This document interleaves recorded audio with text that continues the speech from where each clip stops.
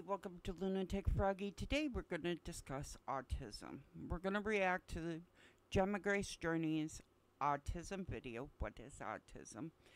And then we're also going to add in what ADHD is and how there's similarities between ADHD and autism. Not to take away from autism, but for the people that don't know that autism and ADHD do have a lot of similarities, but there are differences, and I will show those.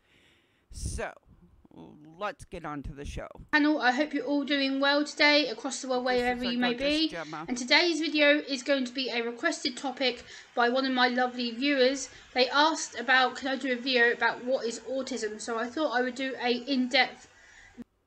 Now, the reason I chose this video is because there are a lot of people who suffer with autism and they suffer with ADHD, and this way we get to know what is autism. Alright.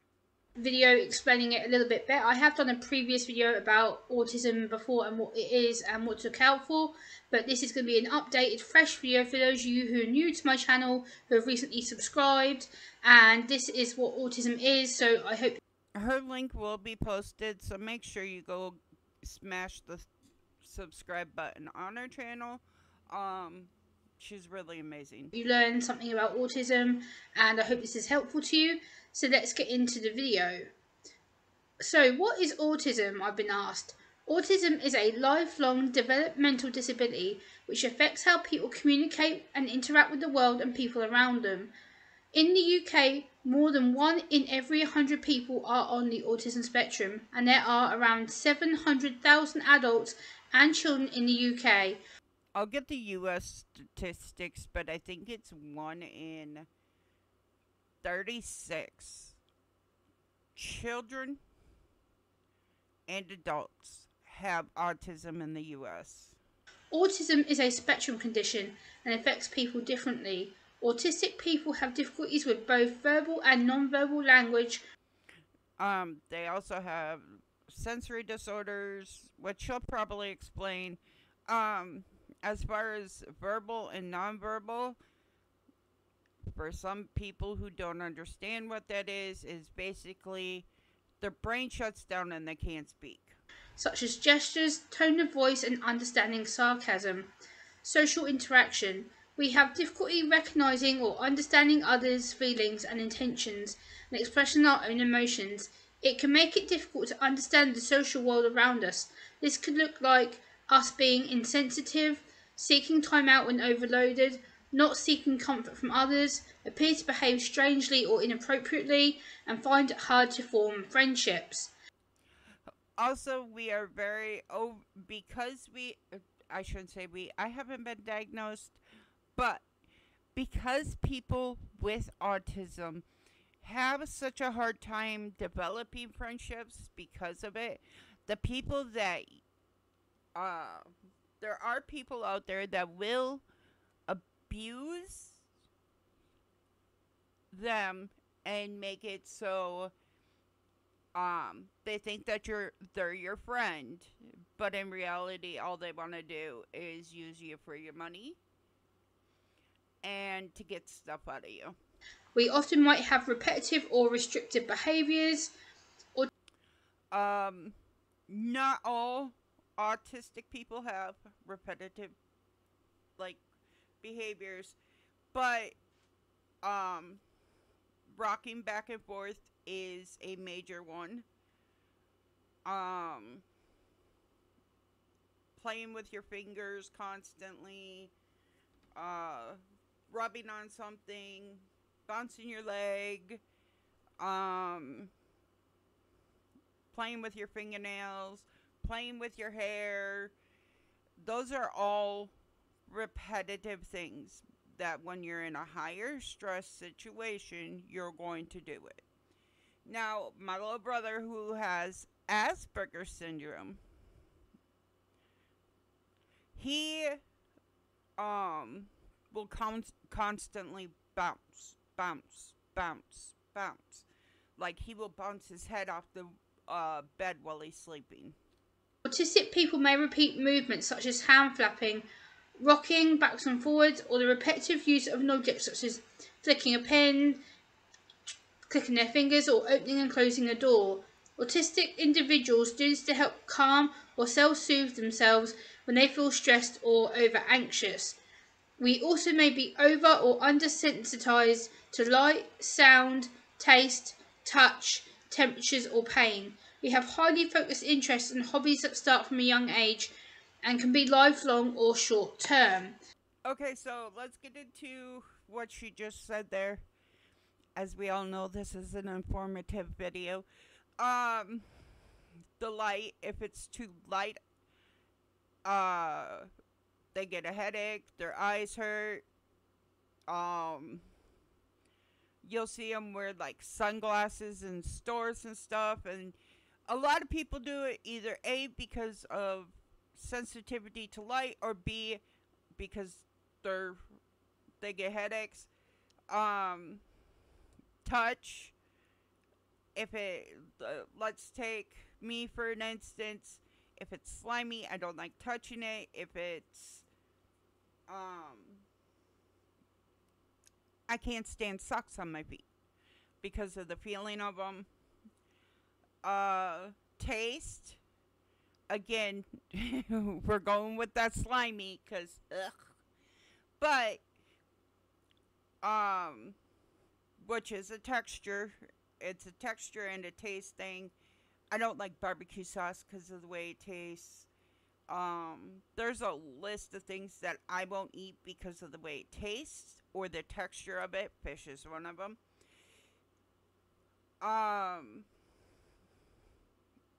So when you see somebody and they're like being nitpicky, don't just think that they grew up being nitpicky, because I used to eat duck with my grandpa. I used to eat quail, venison.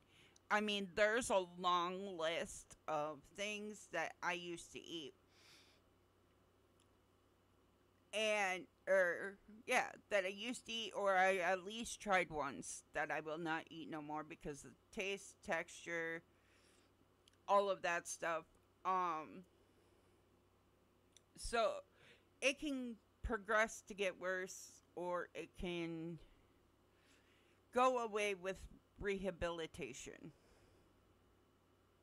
So I hope that has given you a little bit in depth about what autism is from my perspective. And this information I've got from the National Autistic Society, which is the UK's national autism charity.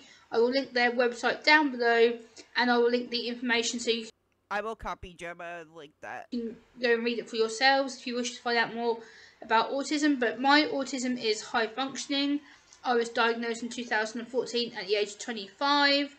My autism affects me differently. So for me, I'm more I do want to say that more and more people are getting diagnosed with autism at a later age because of the simple fact that we were growing up in a society that we were not allowed to talk about autism.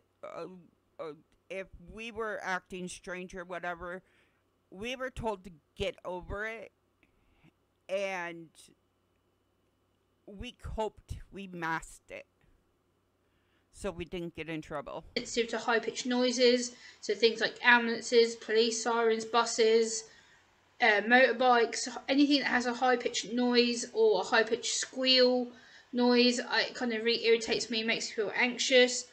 I'm sensitive to sound, I'm sensitive to touch, so it depends if you touch me with a firm touch or a light touch, my body feels like it's got electric shocks going through it a lot of the time. I have problems with my eye contact, as you can probably tell. I tend to look down at my notes and then glance back up at the screen because I like to keep Again, Gemma, look above the camera, but I understand. on track with the topic and make sure I have relevant things to say. Eye contact is also very difficult for me because I feel that I'm having to constantly stare at you and go into a person's privacy and into their own personal boundary. So again, that can cause problems for me with regards to making friends and talking. I used to do that. I probably still do that when I'm talking to people. I'll close my eyes. I've actually gotten made fun of it.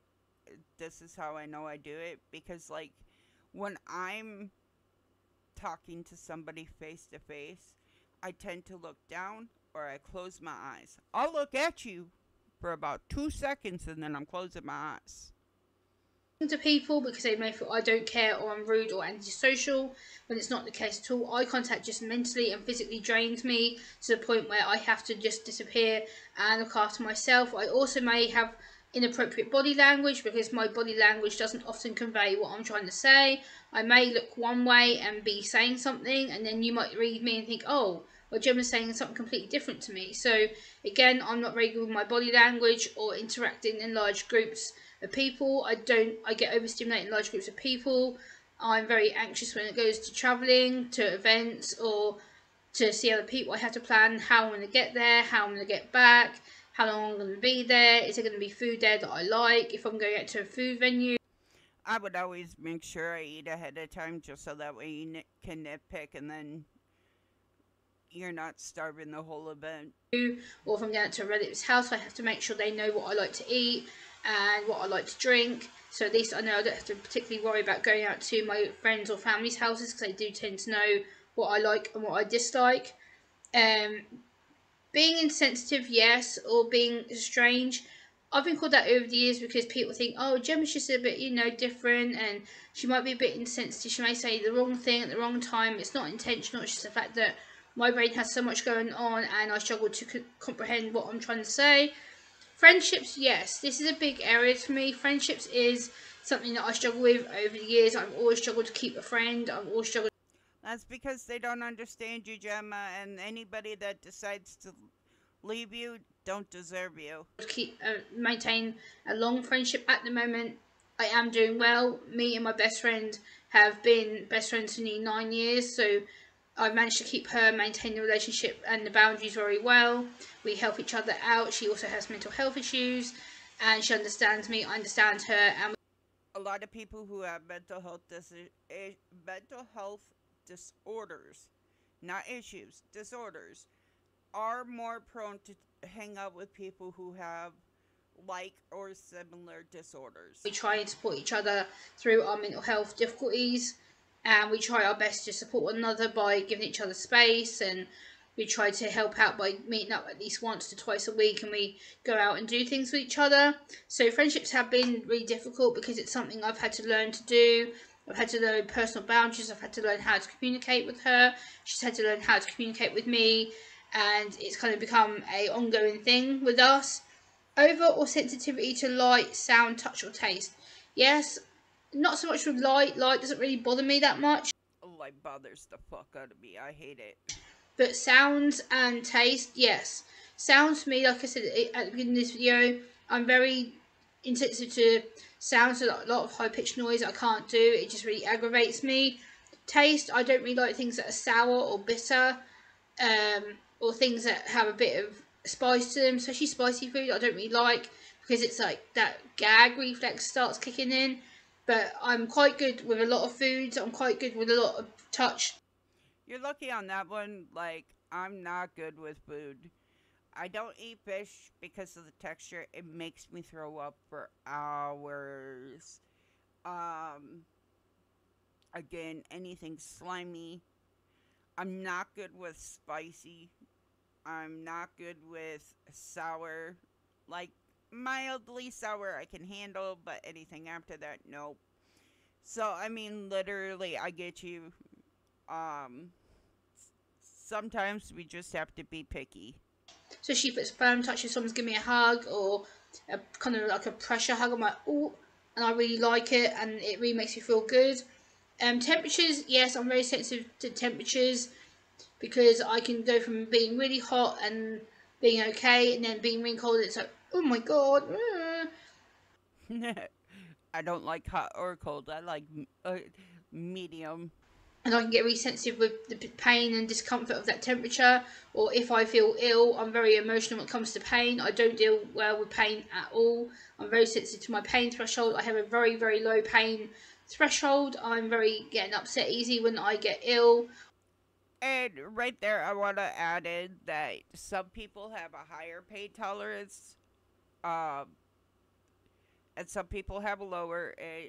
Just because you have a high pain tolerance does not mean that you don't have autism, and just because you have a low tolerance, it does not mean that you have autism. It just means that everybody is different, but it's more heightened in people with autism. Or like recently had the world situation issue where I had the C word, which I'm not going to say because YouTube doesn't like it, but yeah, basically I had the C word and it made me feel really knackered, tired, exhausted, mentally drained. I just felt really not hungry. I lost my appetite. I felt really weak and just crappy. And my tolerance for being talking to people or being online was very very low tolerance. I just couldn't do it. I felt absolutely drained, empty, lost, kind of yeah. So I was uh, very oversensitive to that. We have highly focused interests. Yes, I do have highly focused interests. I am somebody who has passionate interests about politics or Elvis Presley or Star Wars or anything to do with movies. I am very passionate about that kind of genre of films and music. I do love talking. See, I'm different. I love researching, but I lose focus so quick on things, and this is where my ADHD comes in, where like I'll be doing something and I'll lose focus or interest, and then I'll go back to it. Um, I'm trying to change that. About Elvis Presley. I have a lot of Elvis Presley collections. As you've seen, I've done multiple videos and live streams showing my Elvis collectibles over the time that I've got them. I'm also very passionate about music and films. I'm also very passionate about reading books. I don't tend to talk about the books that I read, but I do have a lot of autobiography books that I've read of different celebrities over the years. So yeah, my lifelong interests have been started from quite a young age. I've been passionate in politics since I was about 10, 11 years old, from seeing the news about David Cameron and the other prime ministers that we had, Gordon Brown, etc. And I've always been like, oh, I want to have my voice heard, and I want to get interested in it, and I research everything I need to know about it, and I don't stop digging until I find out how to get involved. And I did a lot of political work with my former Conservative MP Ben Gummer before he left Ipswich. I was very, very involved with him. I did a lot of political work with regards to disability, autism, and making my town more accessible for people who have disabilities. Not just autism, but mental, physical disabilities. And I raised a profile to make sure that disabled people were involved in the local political scene. And I got involved with that thanks to my late friend Matthew, who unfortunately uh, lost his life a few years ago. But if it wasn't for him, I probably wouldn't have got involved as heavily as I did in the political circle and in the political community. I do a lot of disabled advocacy, and I work with other autism charities, disability charities, who have been supportive of me over the last few years since I've got into the advocacy campaign. So that has become a lifelong interest for me and a lifelong passion to raise the awareness Right now, we're just letting Gemma talk so that way you can learn more about her. of autism and acceptance of it. So I hope you've enjoyed this video. Please like, comment, share and subscribe, and I'll talk to you soon. Okay, so that is Gemma Grace. So that's Gemma. Now I'm gonna go into like what I'm gonna go on to some websites. I'll show you the websites. You can read them for yourself. We'll go through them. I'll show you what autism is, what ADHD is, and how they correlate. Okay, signs and symptoms of autism spectrum disorder. Autism spectrum disorder is a development disability, which you learned. People with ASD have social, this is all saying what she's saying.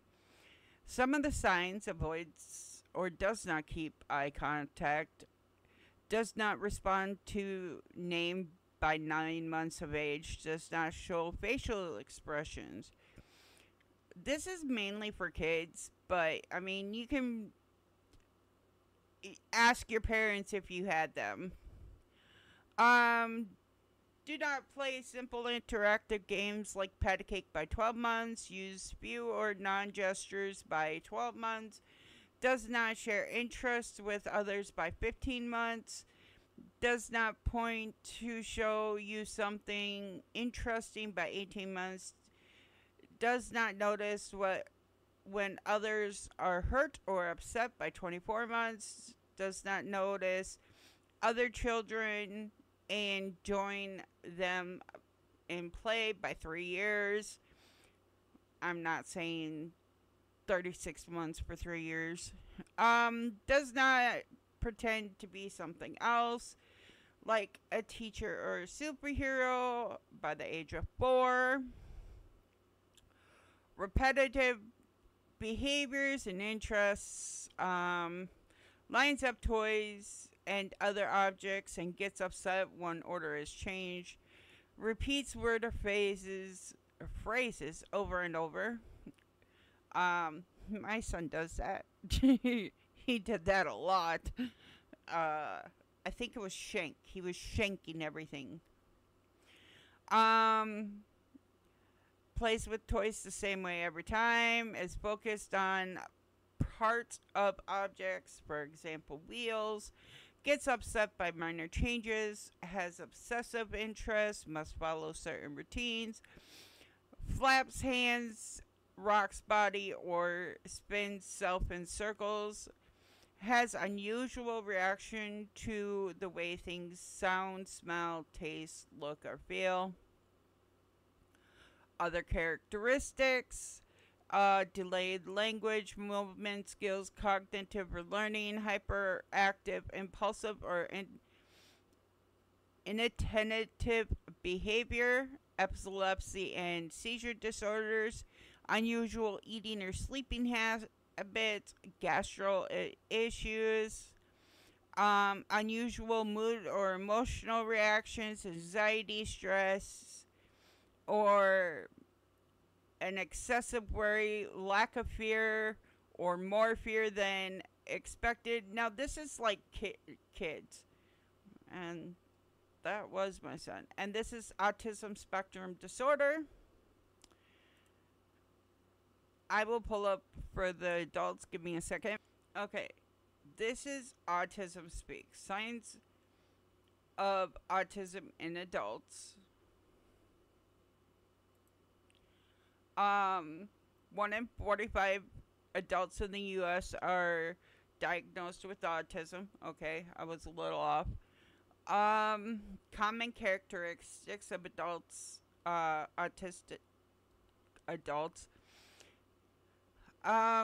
Social interactions, feeling awkward, having difficulty understanding what others are thinking or feeling, prefer to be left alone, difficult making friends, having difficult understanding social rules. Don't have to call me out. Verbal and nonverbal communication, difficult making eye contact, responding to conversations in a blunt way, talking things literally, repetitive or restrictive behaviors, having the same routine every day, noticing small details and patterns that appears when having very intense and specific interests. Masking in adults, and this is what a lot of people don't understand. And I said this before: when you're younger and you're not really allowed to be who you are. You learn how to mask them. The signs. You learn how to make sure that people think you are the way you are, and it takes a lot of patience. Many autistic adults choose to mask or camouflage their autism symptoms.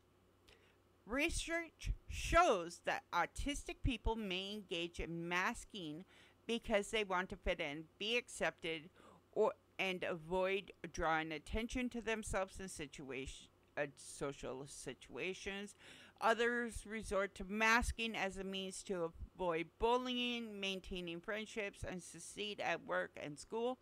It is possible to mask your autism without even realizing it. For some people, masking looks like adopting more subtle stimming behaviors, like using fidget spinners instead of flapping hands.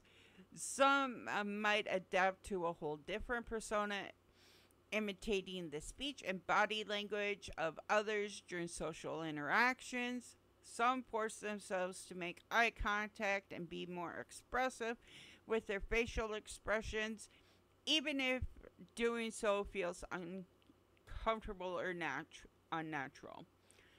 While masking helps some autistic adults navigate social situations, jobs, and relationships, research shows it can help.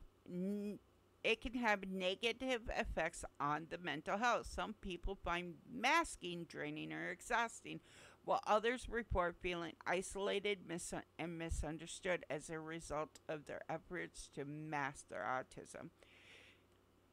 Because nobody. And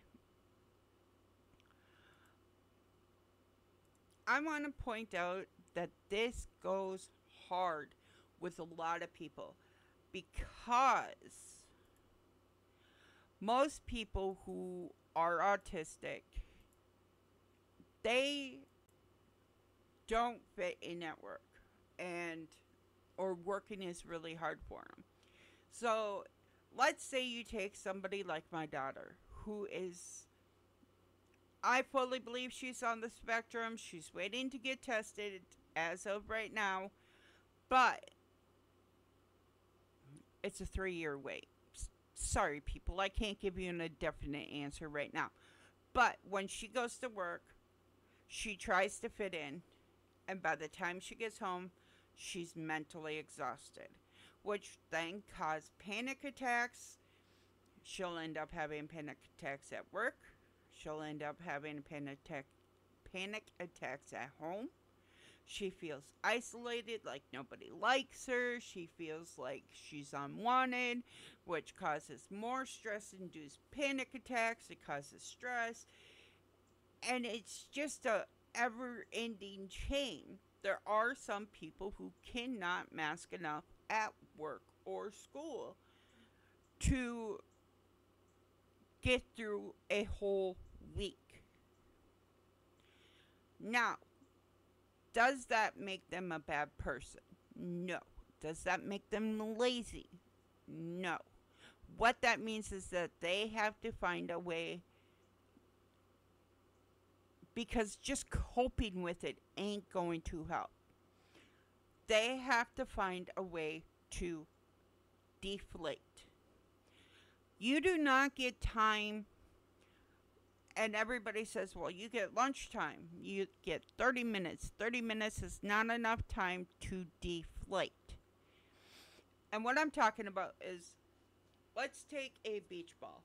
When you get a beach ball, it's flat, right?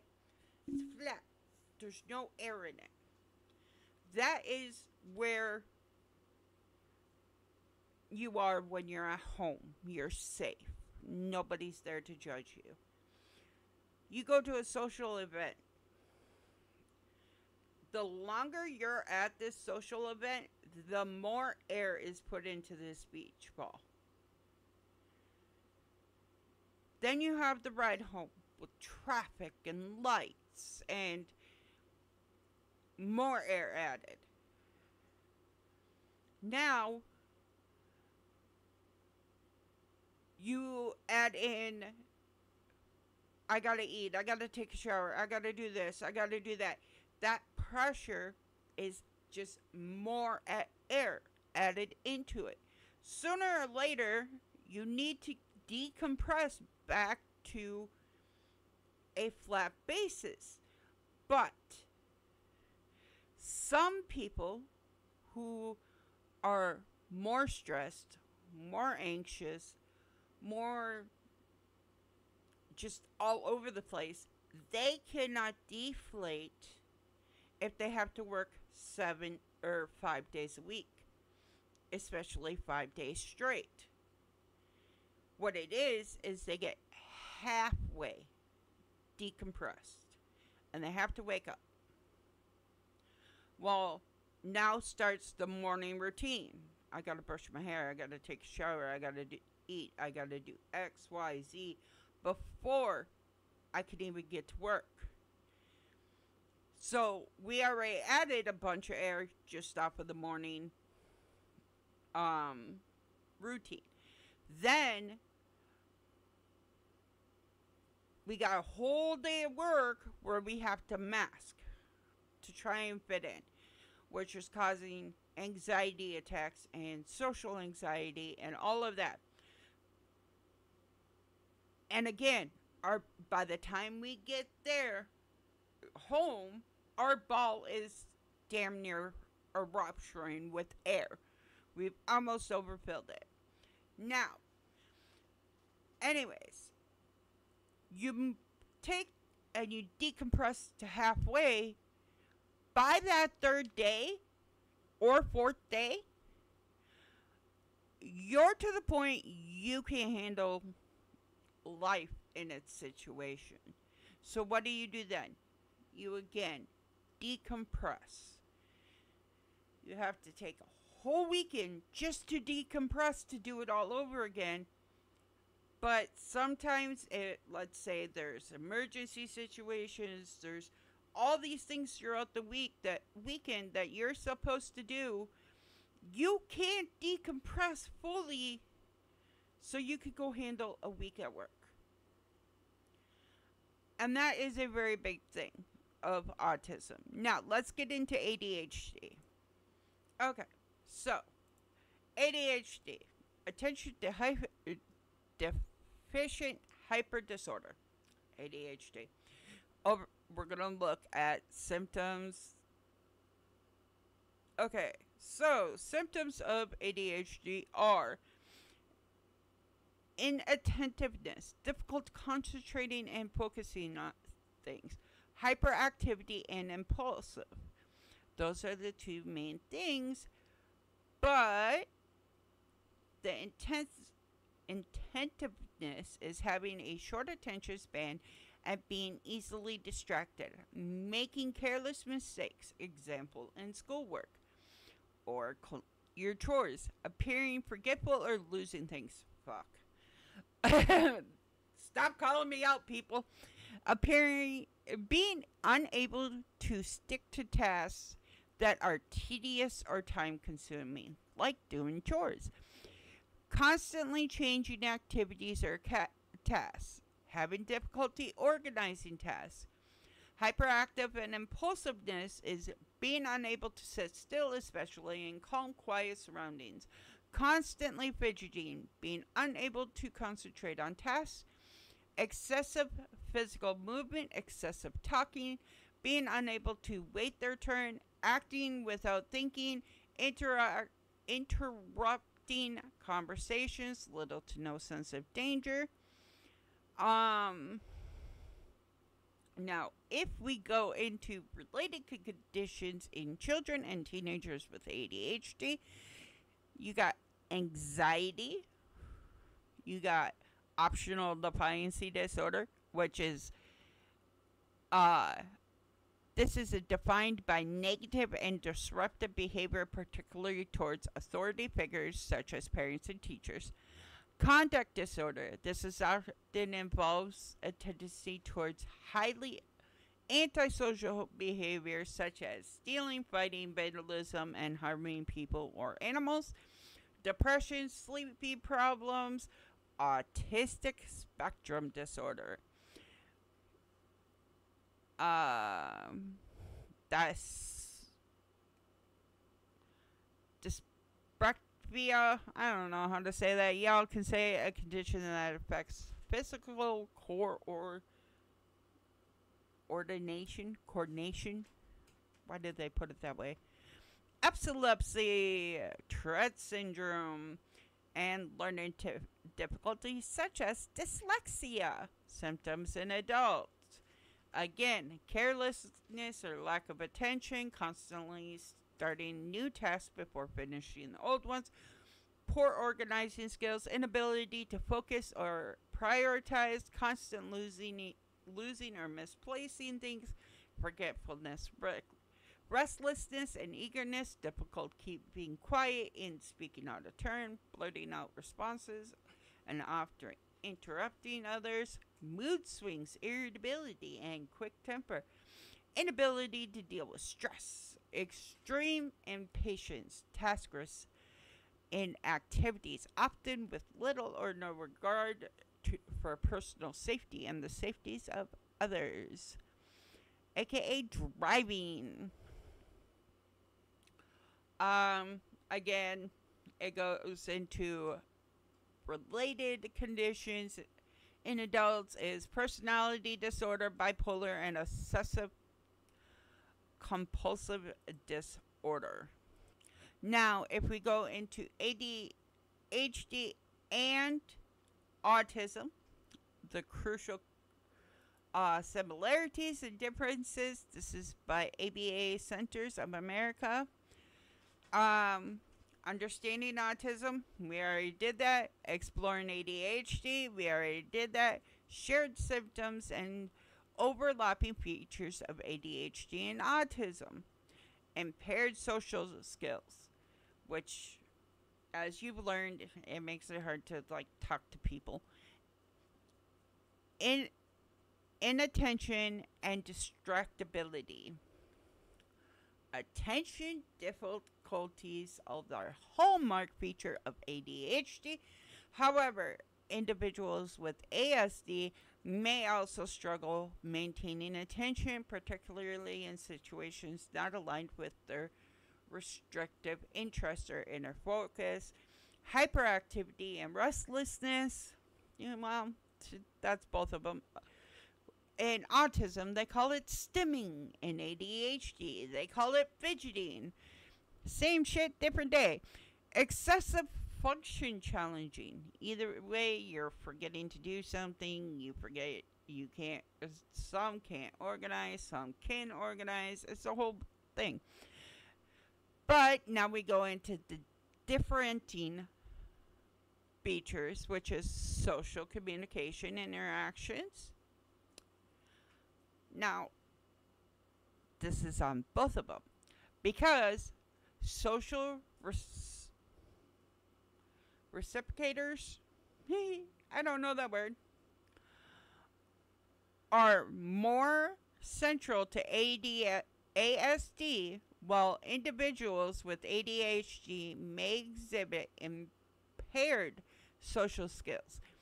These challenges are typically secondary to attention and excessive functions rather than core deficits. Restrictive interest and repetitive behavior. Yes, repetitive behaviors are a core feature of ASD, whereas they're not a defining character of ADHD. These behaviors can manifest as intense preoccupation with specific topics, routine adherence, ADHD, messed up my words, routine adherence or sensory sensitivities. Individuals with ADHD may jump back and forth from various topics during conversations or daily activities. Me. Cognitive profile. Individuals with ASD often demonstrate unique cognitive profiles, including exceptional attention to details, visual battle skills, and pattern recognitions. There is where conceptive of savants come from. Individuals on the spectrum who exhibit extraordinary abilities in cognitive. Individuals with ADHD show more generalized cognitive difficulties, particularly in sustained attention and work memory. Tanya cannot speak today, sorry. Treatment, go to your, basically it's going to say go to your doctor. But ABA Centers of America does the similarities. So,